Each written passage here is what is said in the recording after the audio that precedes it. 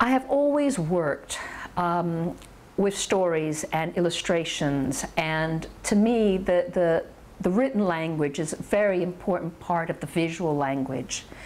To me they coexist in the same page, if you like. And I had done in the past quite a lot of work connected to either music or poetry, and it was how I felt or how those pieces moved me, which was then translated onto canvas, onto steel, onto clay, whatever medium I'd be interested at the time.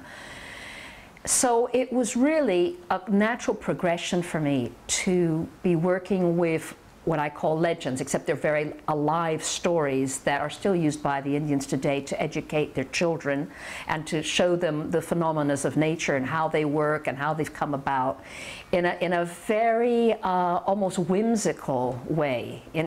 I think that it's done in such a way that children are interested, like our fairy tales or all our sort of stories that we are told or read to as children.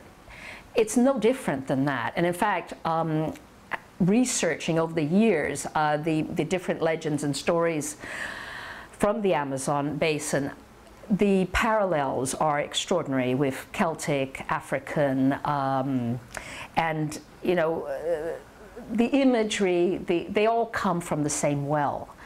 They're just told in different contexts because it's the rainforest versus, the Icelandic snows and things like that. They're all about imagery. And in fact, the exhibition Legends of the Amazon, which I did at the Museum of Modern Art in Rio and then Sao Paulo, I made sure that several corridors were printed legends. We printed these wonderful legends on the wall, and it was very important to send out a message to schools and children to come and do work that would basically bring them into their own culture. I mean, this is part of a culture that's disappearing. A lot of it has already gone. So I think it's important that we remind the generations that are coming after us that, there's such richness in what, the Indians also have to say and how they portray nature. It's an interesting thing, because I also think things have gone, 360 degrees, because I think that with the problems of global warming, the reality that we are faced with today, people no longer look at this as cranks. Yes, we are going through incredible changes in our planet, and I think most people realize the degree and the severity of this.